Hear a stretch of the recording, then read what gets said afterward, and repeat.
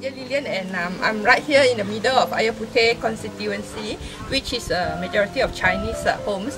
But we are very surprised to find a broken, dilapidated home belonging to a Malay family. Currently, the Malay old lady, she's 76 years old and she can't walk, and her wheelchair wasn't able to be used anymore, and yet she can still cook for the family and wash her own clothes.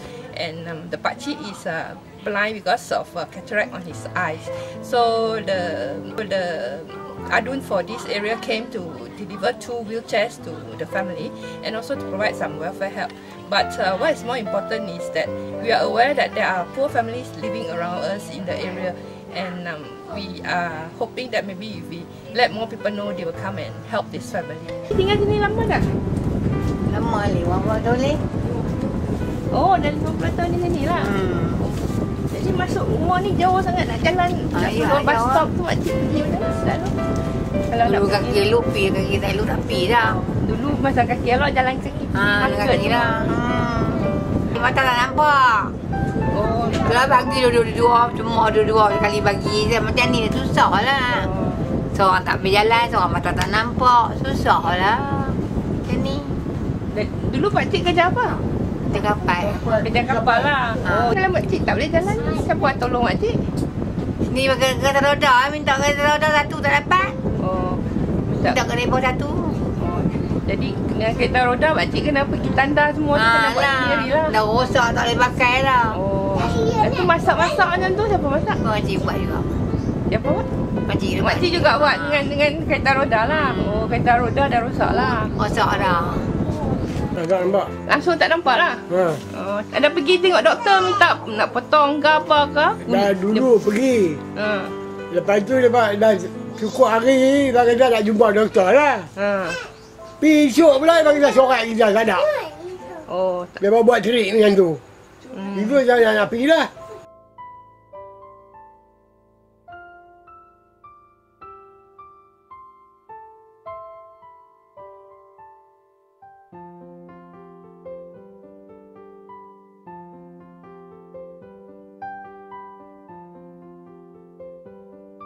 Sekolah mana?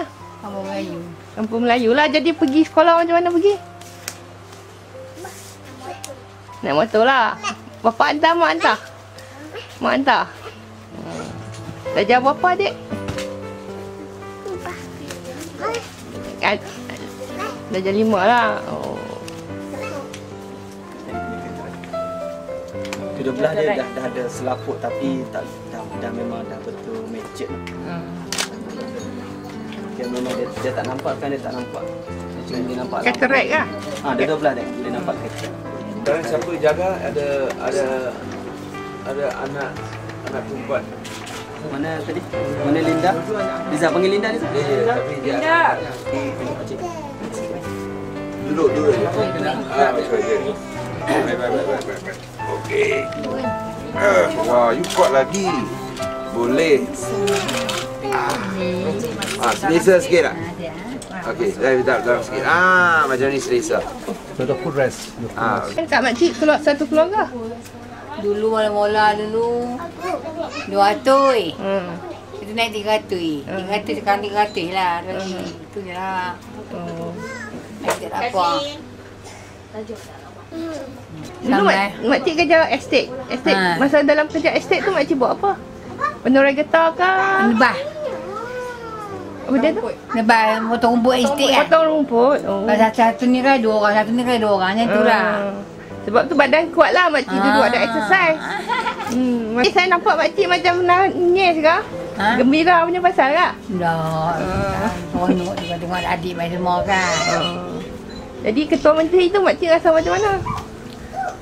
Tadi dia main ni. Seronok tengok dia kan. Dia pun orang jumpa kita. Dia baik.